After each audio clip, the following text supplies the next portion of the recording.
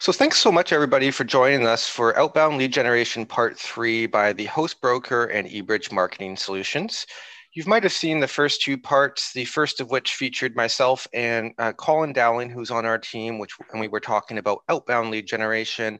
Part 2 was talking about the type of ROI that you can expect from lead generation.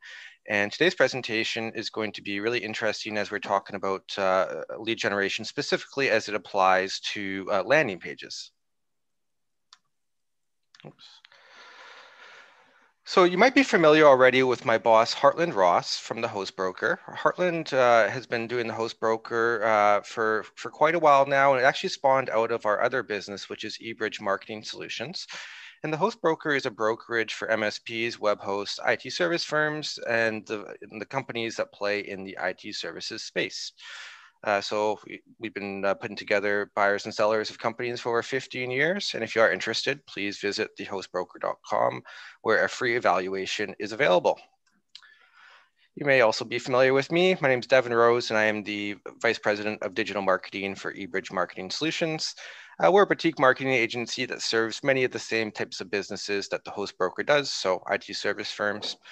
We've been doing this for over 20 years. I've been doing it for 7 years. And so we're experienced in this space and understand the sort of marketing tactics and strategies that work for B2B technology companies and those that don't.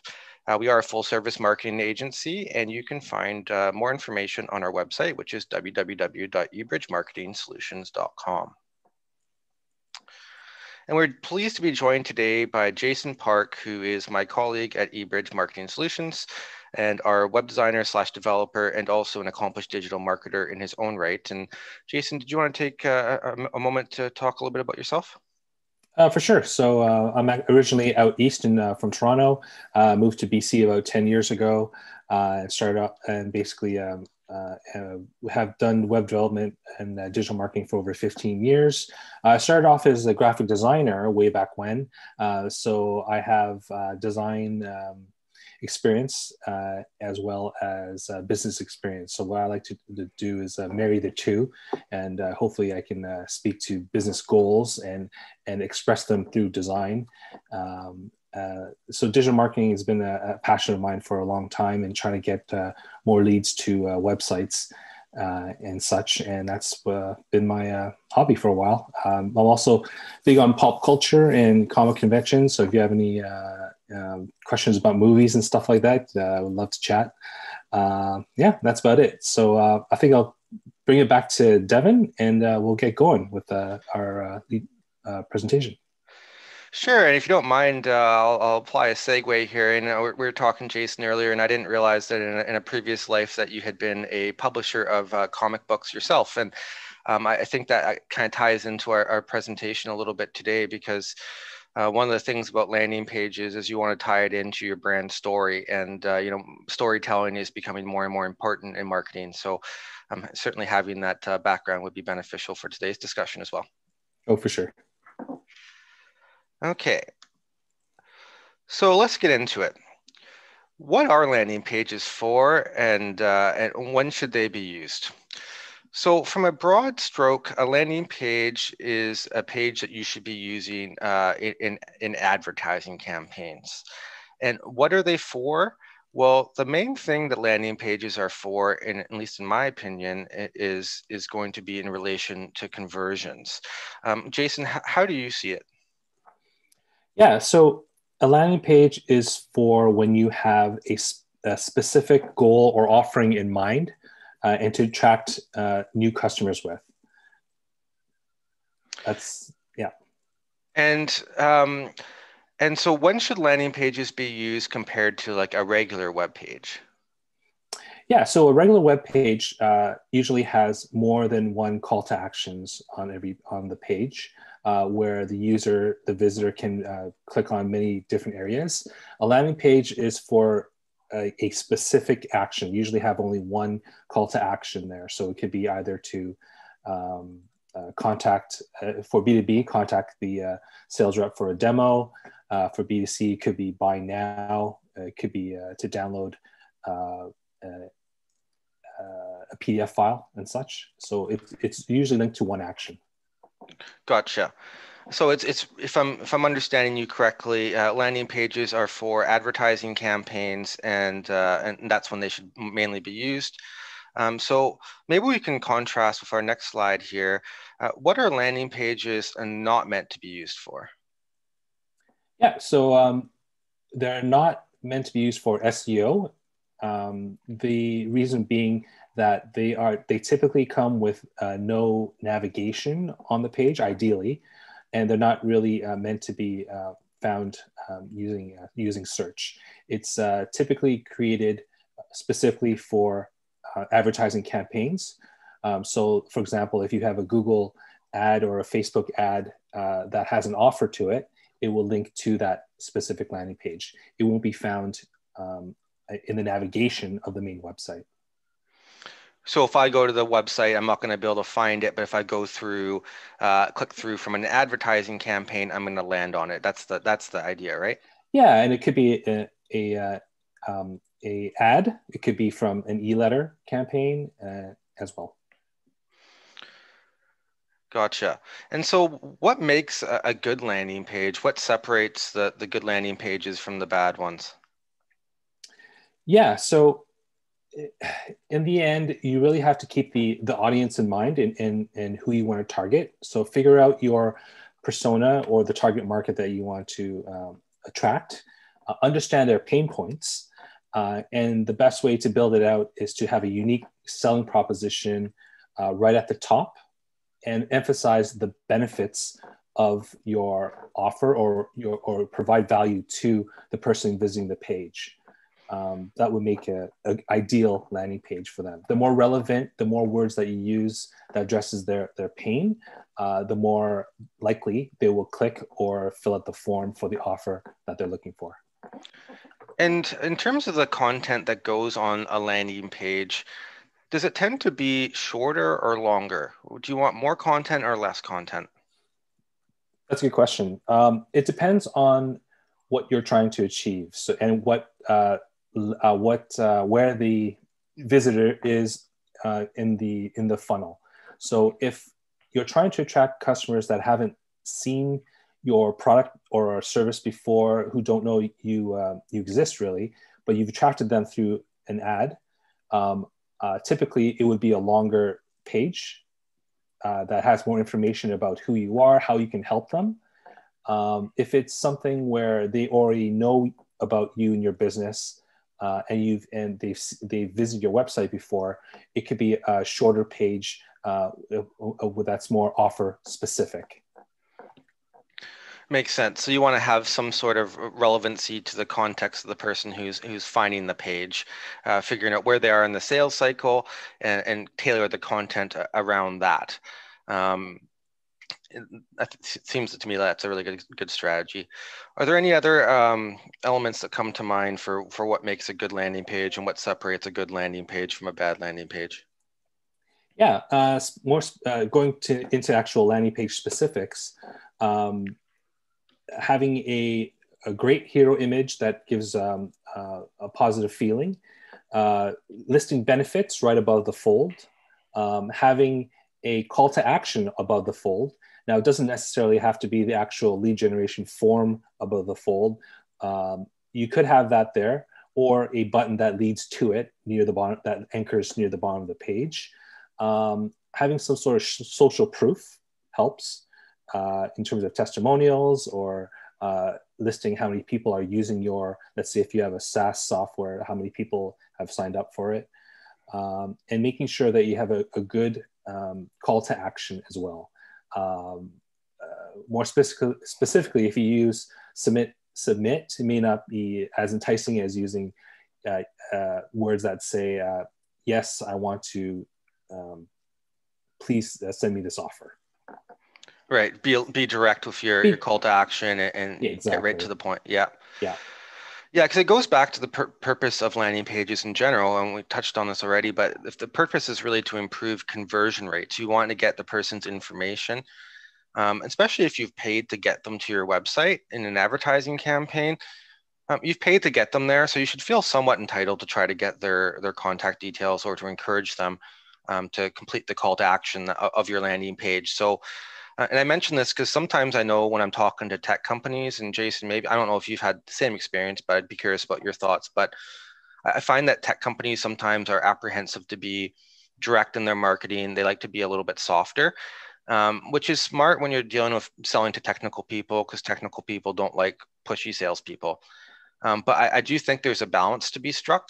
And on something like a landing page, you do need to make sure that you are being aggressive and going after what you want. Obviously, you don't want to be rude or anything, but don't be scared to have a call to action that is direct and to the point. Yeah, and you'll be surprised that people actually appreciate that because usually people that have found your landing page, have found your ad, are actually they actually have purchase intent, or in very they want to find out more about your business, and being very direct and specific really helps. There's a lot of noise out there, so the more simplified and clear the call to action is, the better conversions that you'll get. Yeah, I mean, and I imagine even sometimes people would come to your page who might normally have disclosed their contact information, but maybe you have too much content on it, or maybe the call to action isn't obvious enough, and maybe they get distracted, right? That's another thing. You want to capture the person, strike while the iron's hot, to use a cliche. So I think that's an important part of a landing page too. So, obviously, eBridge, we specialize in B2B marketing, and especially for technology companies. And the B2B landing pages have a different goal than B2C landing pages, where if we're selling to consumers. Jason, how do you feel, how would you characterize the main differences between a B2B landing page and a B2C landing page? For sure. So let's talk a bit more about B2C. So in terms of B2C, usually the typical call to action would be to either sign up to the mailing list or sign up for a specific offer. So usually the form on that page would be very simple. It could be as simple as name, email, and then submit. So the information, the goal of B2C is usually just to obtain that email address, and then they could further send them marketing information or an offer to fulfill the promise of the landing page. For B2B, usually communication is to qualify them as a MQL, a marketing qualified lead. So then you can send them to your sales team to further close the deal. So in B2C, it could be, the deal can be closed as quickly as a buy now button on the landing page, and they can purchase online. For B2B, it's typically involves speaking with the sales staff. So the call to action could be, fill out this form, which can be a longer form, and that's actually a good thing for B2B. It's because you want to make sure that you have someone that's serious and has interest in your business. And so the goal for B2B is usually get a demo, book a demo, contact our sales team for pricing and things like that. And that way you can actually send them to your sales department to actually close the deal. So that's the difference between B2B and B2C. Right. Yeah. And you alluded to this, but the B2B, it's you capture their contact information, and typically there's nurturing from the sales team that will nurture those leads until they're ready to speak to the sales team. And yeah, that I totally agree. So let's talk about a specific example. And this is a landing page that is an example that I got from Unbounce's samples. So we'll talk a little bit about Unbounce on the coming slides, but it's a good landing page tool. And this is an example of a B2B landing page. So I'm thinking we can just walk through the various elements here. So at the top of the page, as Jason alluded to before, you have a short amount of text that's above the fold that gets right to the point about the value proposition. And then on the right-hand side of the page, we have a contact form, which, in typical B2B fashion, not only is requesting the email, but also requesting job title and further contact details. Jason, what else are you seeing from the screenshot at the top of this landing page? Yeah, for sure. Like right off the bat, you'll notice there's no navigation along the top. Again, it's to remove any other, I guess you call it leakage, from leaving the landing page. So really, there's only one thing you can do, which is to fill out the form, and that usually drives better conversion. Yeah, right after the value proposition in the title, there's a short paragraph and also some bullet points in terms of the benefits of what you're offering, and basically the reader sees this as benefits to them and what value they get out of it from the perspective of what they need. So the more you address their pain points and their needs, and saying, if you watch this webinar, this can address these solutions, the better conversions that you'll get. Yep. And I want to elaborate a little bit about what you brought up about there not being a top navigation bar there, because I think that's a main difference that separates landing pages from normal pages. And I think it's a little bit counterintuitive why that is in place to people who aren't familiar with landing pages, because it's generally speaking best digital marketing practices to have interlinking on your website for SEO purposes. We're taught this as marketers, and I think it's pretty common sense that you want to link to the relevant pages when necessary in your website, and that includes having a good, laid out top navigation so people can find the information they want. So it's quite a change from that thinking for a landing page, but it goes back to like, what's the purpose of a landing page? It's to get conversions. So if you were to have the top navigation at the top of the page, that's just giving people options to do things that aren't what you want them to do. All we want them to do is enter their contact information and click register. We don't want to give them any other options that they could procrastinate on or, navigate the site. No, we've paid to get them to this page through an advertising campaign, and we are entitled to their contact information. So that's why we have the singular call to action without the top nav. Yeah, and I think the key word there is paid. Since you're paying for them to get to this page, you want to see some sort of ROI on your advertising efforts. If you're using a landing page at more of the top of the funnel of trying to build awareness, that might not be the right strategy to use, because you're paying for them to come in here. Yep. And another side benefit to mention here, and this isn't the main reason to use landing pages, but it is a side benefit, is by having a more direct connection between the advertising campaign and them disclosing their contact information, you're better able to track results of your campaigns. So let's contrast that with a different situation where maybe if you sent them to your homepage instead, and then they click on maybe they click on a few pages, maybe they navigate away, maybe they come back tomorrow, they go to your contact us page and they finally reach out to you. It's going to be difficult to track that contact us form back to the advertising campaign that first introduced them to your website. But if we have only, like in this case, one step in between someone landing on your webpage and disclosing their contact information, even the most basic conversion tracking tools are going to be able to measure that accurately. So it's a big benefit for companies who are especially doing advertising at scale, where there's room to A/B test and optimize and things like that, to have that measurability. So that's another side benefit. And so, Jason, you mentioned earlier about having a nice header hero image, and it occurs to me that not everyone might not know what a hero image is. So do you mind just talking about what's the hero image in this photo here? Sure. So it's typically a large image that's above the fold. Above the fold means before anyone needs to scroll down from the page. So when the page first loads. In this case, they have a hero image behind the copy that shows someone in, I guess, in a restaurant or a cafe or something. Cafe or something. So yeah, something relevant to your business, showing people would be an ideal image. And yeah, and so for this one, I'm not sure it's the best image. I mean, I think it looks nice, but I don't know if these look like students. I don't know if students are going to be the target market for a billion-dollar revenue company. So that might be a constructive criticism here, is that while it looks nice, it's not super identifiable to the target market. I'm also not a big fan of the white text over the guy's white t-shirt, but it's kind of nitpicky. Yeah, it's a little bit harder to read. So any kind of friction, such as having to squint or just being able to read the copy will reduce the amount of conversions on your page. Some people just might not like that style, and they'll just click away.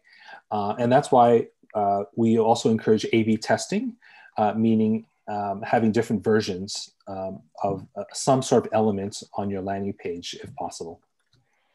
Totally agree. So let's move a little bit further down the landing page here, because landing pages do tend to have, they tend to be longer pages. And so the second kind of blocking section that we have below the hero image slash contact form is some testimonials. And I wanted to point this out for B2B in particular.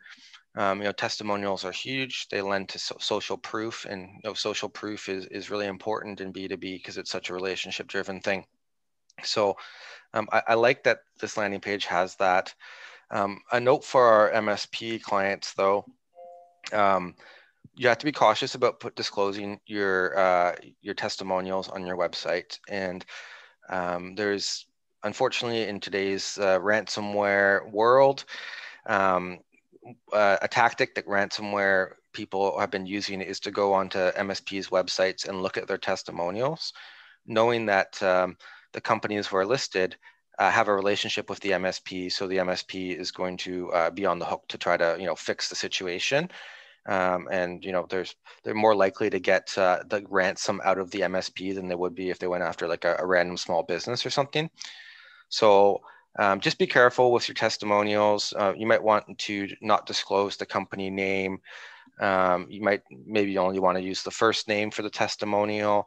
I would also even suggest doing a reverse image search on the photo to make sure that it's not the person's like LinkedIn photo. That would be very easy to identify, because we've heard some horror stories from MSPs who've had this problem, to the extent that I've heard that for like governments who are put out an RFP for managed services. And then the RFPs that come back or the proposals that come back are public information because they're for a government. If those proposals had testimonials on them, the ransomware guys are going after those. So that's how granular they're getting. So it's definitely a serious problem. I want to take a few minutes to talk about it. It's actually a problem that we're trying to work on a solution for, but it's tricky for now. So I think the best thing to do is just not to disclose the person's full name and their company name.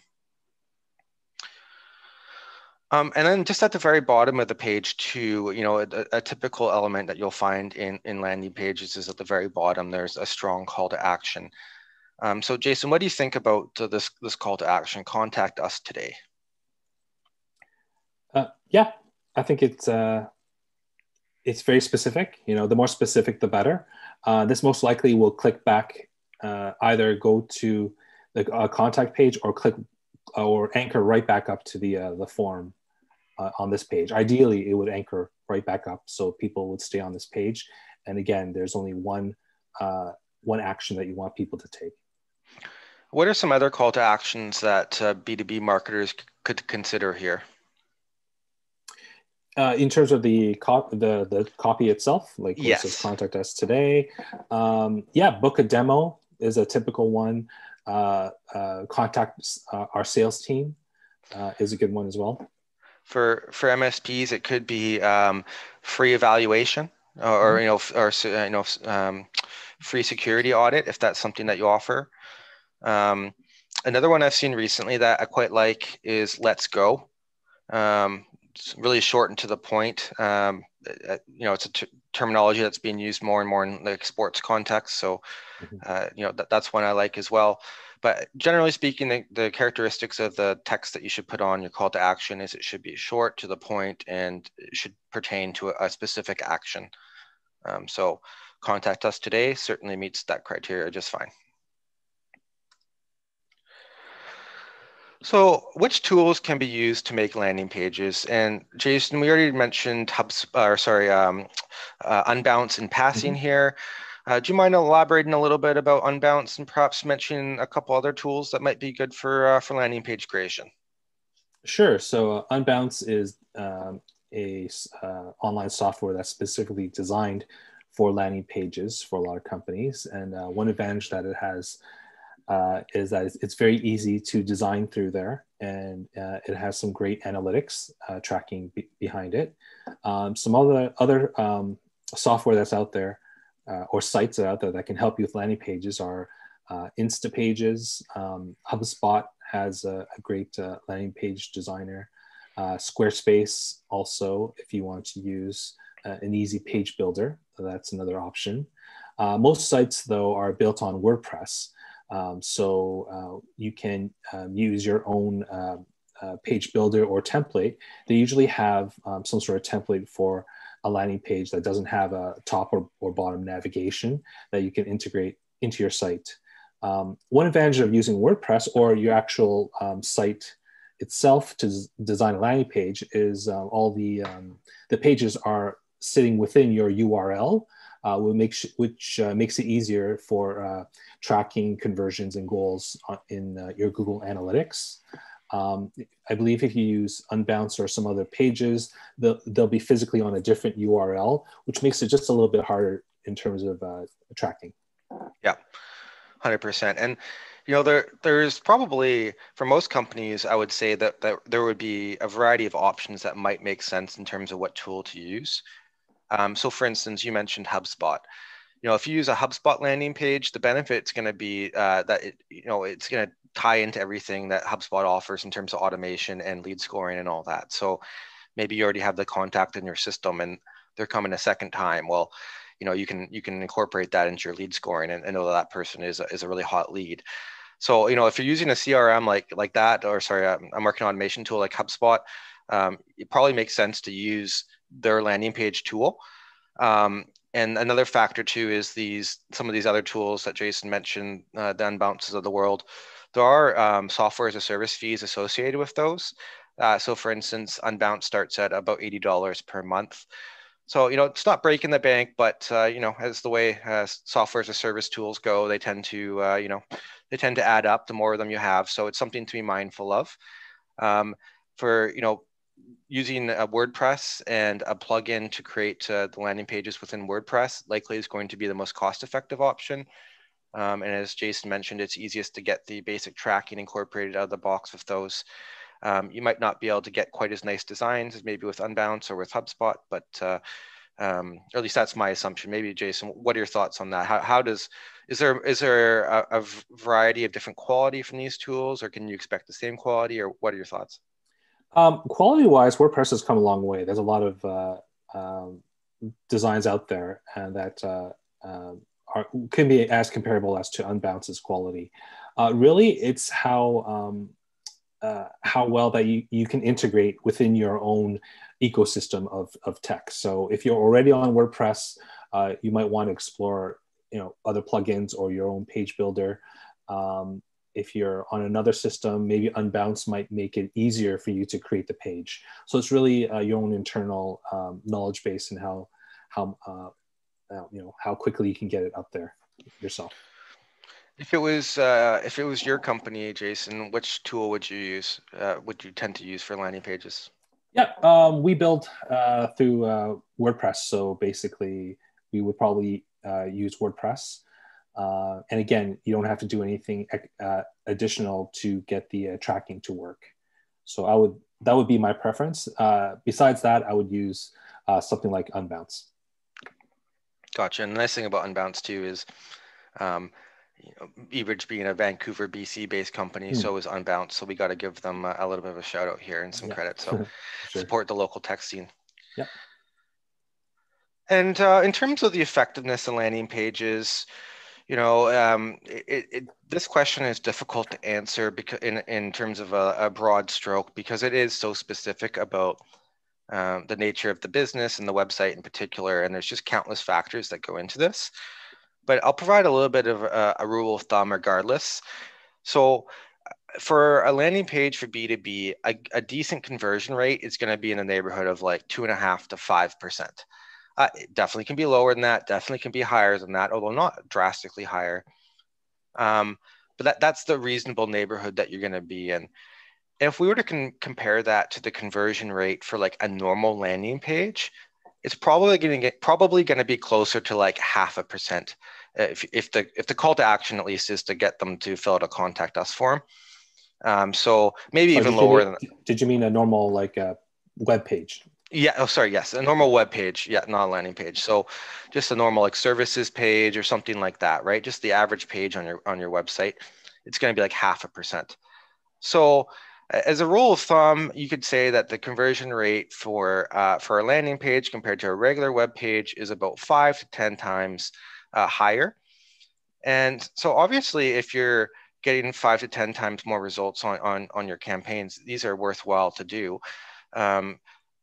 Sometimes I do run into clients who feel apprehension about creating landing pages. They feel like it's unnecessary and they don't really understand the benefits of it. But Jason, I'd be curious about your thoughts too, but I feel like given the 5 to 10 times better performance can be expected, there is a cost associated with these landing pages, but as long as your campaigns are spending like a decent amount, they do add enough value to make them worthwhile most of the time.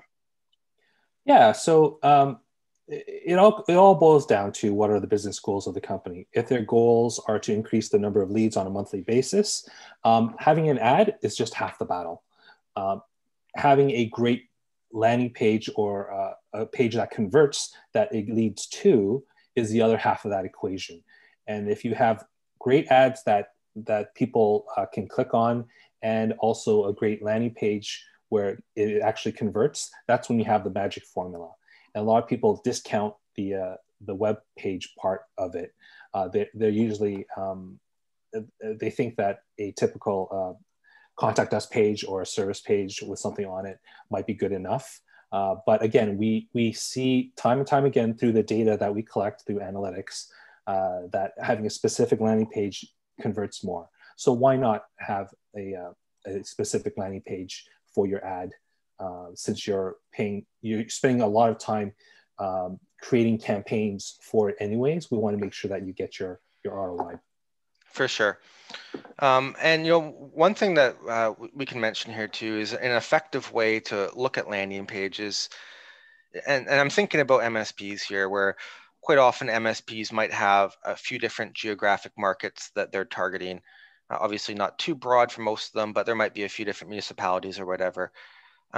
So if you have advertising campaigns that are targeting those individual municipalities, well, you could create a template where it's the same landing page, but you just, at the very top, you just change the name of the municipality. So, I'm in Vancouver, so I'll use Vancouver as an example. Maybe we have Vancouver managed IT services and then Richmond managed IT services. And so you create a template and the page is the same except for that one, the name of the municipality. That can be a very effective way to do it because it helps tie in that kind of going back to the very start of the presentation about storytelling. Having that continuity between the person who's clicking the ad and then landing on a landing page that speaks to them and it carries forward the information from the ad. That kind of makes a more of a conducive story, sort of a situation for them, and their experience is more aligned, I suppose. So that's a method that we typically recommend. Okay, well, that was everything that we have planned today in terms of the question and answer that we had planned. And if there are any questions from the audience, we would love to field them at this time.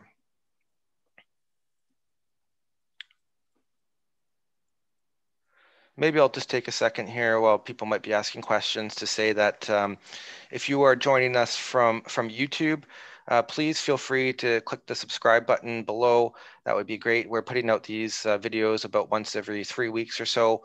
That would be great.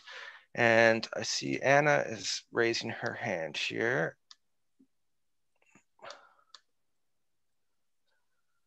One second. Oh, and I don't know if you're able to respond. I think I just gave you the microphone there. Testing microphone. Hi, Anna. How are you? Hi, I'm good. How are you? It's good. on. Sorry, Anna. Yes.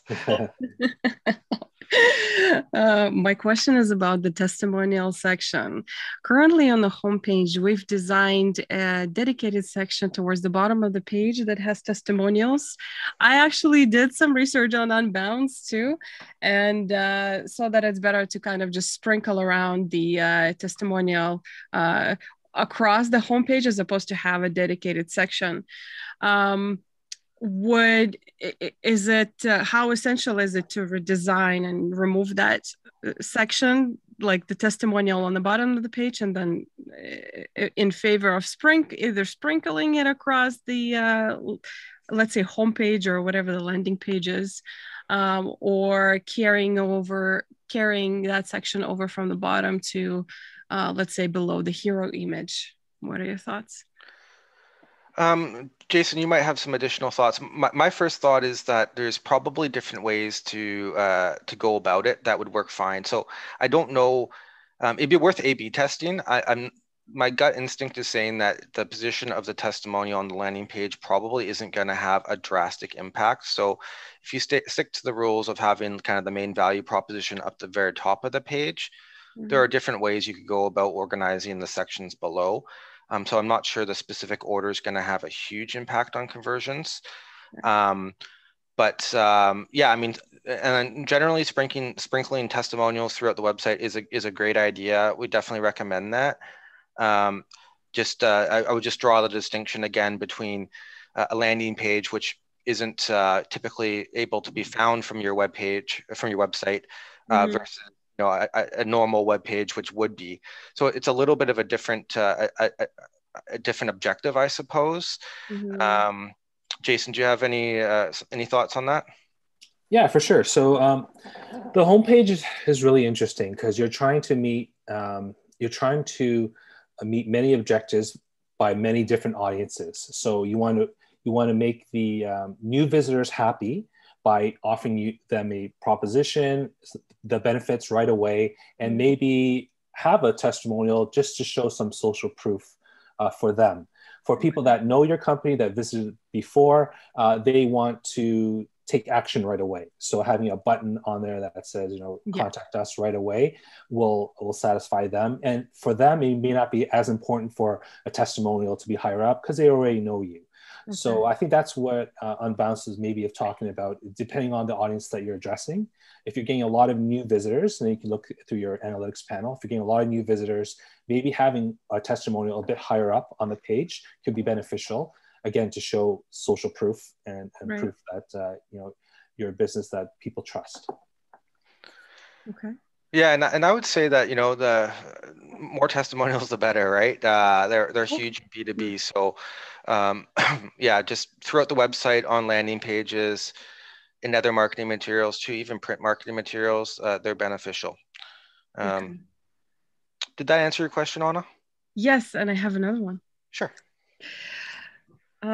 So when for the book a consultation page that is coded into the website, that's not like a landing page that the prospect is landing from the ad. You've talked about removing any kind of extra navigation, so it's very focused, the prospect is not distracted. So the contact form, the request consultation form that is embedded on the website, and it's part of the menu navigation. Is it a good idea to remove, like once, let's say, like on a homepage or like from a blog page, whenever a prospect clicks the CTA button and is taken to the contact page, is that a good idea to remove all those extra navigation to just keep it kind of to the point for them to fill out the form, or keep with the design? Yeah. I get it. I can feel this one. What I've seen a lot of MSPs do, and a lot of tech companies do, is they separate contact form from book a consultation. A contact form is typically in the navigation, and the goal of the contact form is to field any outside questions, right? Mm-hmm. Not necessarily booking a consultation. That's a specific task that ideally you should separate out from your contact form and have a separate page for. And on that page, I do recommend making it a bit, it's not 100% necessary. if they're coming from the website, but you can or you can have a navigation, or it's not 100% necessary, because again, it's linked from your website itself. But I do recommend separating a contact, book a consultation from the general inquiries contact form, because from there, you may want to field only people that have questions about maybe employment or something else besides booking a consultation. And that way you can actually separate out the goals and making sure that that the visitor understands, if you click on book a consultation, it's just the form is specifically for that. And that way you can keep track of your goals better than a general contact form. Now, if you're stuck with just having a contact form, then I do recommend at least a drop-down menu that states, the topic or the subject. So maybe book a consultation might be one item on there. But the general rule is, if it's on the website as a link, it should have the navigation on there. We do have both contact us and the request consultation, and it's also part of the menu. Yep. They're also part of the call to action button throughout the homepage and blog pages and just across the site. So in this situation, I heard you about the contact page, so we keep the navigation. What about the request consultation page? Like, for example, if on the homepage it's part of the menu, you click on it, or part of the, it's a call to action button, you click on it, then it's better to have just the information relevant to the request and the consultation, removing the menu bar just on that page. Did I understand correctly? Yeah, I would. Here's a strategy I would recommend. So if you have a book a consultation page specifically and in the navigation, I would keep the navigation there for that. What you can do is also create another specific book a consultation page without the navigation, and then use an ad to point to that. And on that book a consultation page, you'll have a bit more detailed information. It'll be tailored depending on who you're targeting as well. So it could be specific for an industry, for example. So let's say you target a specific industry. You can have a book a consultation page for a specific industry and create an ad for that and have a separate page. Now, having more than one landing page is actually a good thing, having multiple landing pages, because it allows you to segment who you want to target with your marketing. And I think this is a great discussion point, Anna. So thanks so much for bringing it up. And the thing that comes to mind for me, why do we get rid of the navigation for a landing page where, we're trying to get the contact information, but not for a page that's on the main site? For me, it comes down to just the expectation of the visitor of the site. So if someone clicks on an ad and they're sent to a landing page, like, I think most people have had that experience now. And they're accustomed to it. It's not really strange. But if you were to be on a website and you click through a section, after you're browsing the website for a little bit, and then suddenly you're not able to go backwards, I think that would annoy people. So, I think that's just going to put the wrong taste in their mouth. Like, oh, actually the term is like dark patterns, right? That's kind of the trendy word that you hear a lot, where marketers try to get you into do little actions where it's kind of underhanded towards getting sales. So I would be worried about the impression of kind of, the almost like a bait and switch sort of a feeling to give to the visitor. But I don't think that same feeling applies to when you click an ad and land on a landing page. So to me, at least, that's the big differentiator. Okay, great. Thank you. Yeah. I do have another question. Sure. Yeah, please. Well, you brought up a point about segmenting your audience when clicking on request consultation form from an ad. How would you do that? So the segmenting would be aligned to the campaign settings. So you might have a different ad group or even a different campaign targeting different segments, and then in the campaign settings, you would customize the landing page's URL to direct towards the one that you want. So, for instance, let's say you're targeting, your main market is Greater Toronto. And then you're also maybe going out to, oh boy, I'm not going to show my Ontario geography very well here, but let's say a secondary market was like Thunder Bay or something. Okay, it's probably really far away, a bad example, but regardless, you could have the same landing page for both Toronto and Thunder Bay. And the only difference being the name of the municipality, and then the URL would be slightly different. And then have corresponding either campaigns or ad groups for those municipalities too that utilize that landing page. Yes. So it would be the same landing page, just used for different ads. I thought it would be a different kind of request consultation page depending on the industry or the geography you're segmenting. No, it's a cool thing you could do, which isn't a ton of work. But in addition to changing the name at the top of the landing page, maybe you change the hero image. So maybe for Toronto, it's the CN Tower or something like that, right? Well, sure. And then maybe in different municipality like Thunder Bay, I don't know, maybe it's the Terry Fox statue or something, right? Like just something that's really identifiable to the people who are from that region. Okay.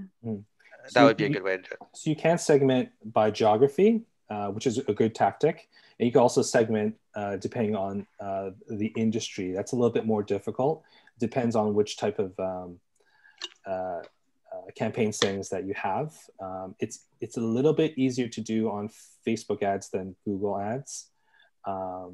And also you have to make sure that if you create a landing page, let's say for attracting hospitals in Toronto and attracting, let's say the mining industry or something, you have to make sure that the landing page speaks to each market and their pain points. Yeah. Okay, great. Thank you.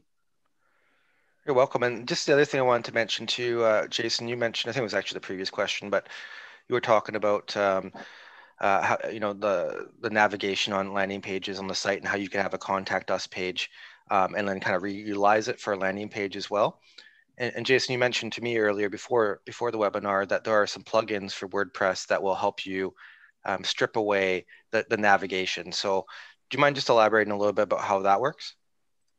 Yeah, for sure. So in WordPress, if you use a page builder, they usually have a template that's called a blank page. So you can actually use that to build your landing page on that doesn't have the header or footer in there. So that makes it easier to create a new page. There's also other plugins that are specific for landing pages that you can generate from. And they have all the tools, the drag and drop tools for you to create them specifically. So there's a lot out there. All you have to do is do a search for landing page plugin WordPress in Google and you're good to go. Great. Well, thanks so much for the questions, Anna. That was great. And thanks for everyone for attending. If you are interested in getting in touch with Jason and I, here is the contact information for eBridge Marketing Solutions and the host broker. And as I mentioned, if you are watching on YouTube, please subscribe. That would be much appreciated. And thank you very much for your attention. Have a great day. Take care.